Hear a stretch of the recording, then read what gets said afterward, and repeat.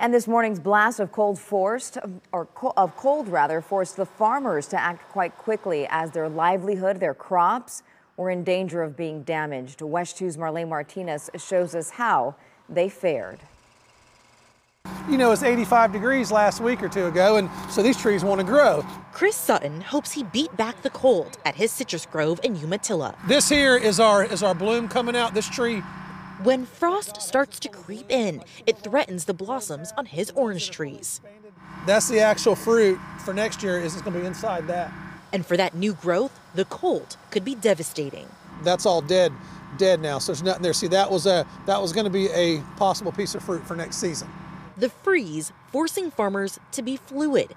Chris had to act fast, cranking on his irrigation system before the cold even set in. He started spraying the trees with a 70-degree groundwater at 4 o'clock Saturday afternoon.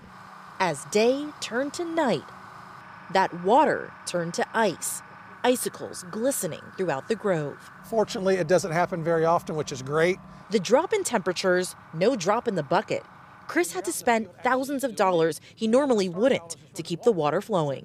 Running the irrigation right now is expensive because the price of fuel right now is crazy. A tough call that Chris hopes leads to a fruitful year.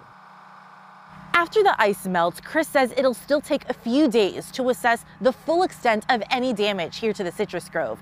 But Chris tells us he thinks it's going to be okay. In Umatilla, Marlene Martinez, WESH 2 News.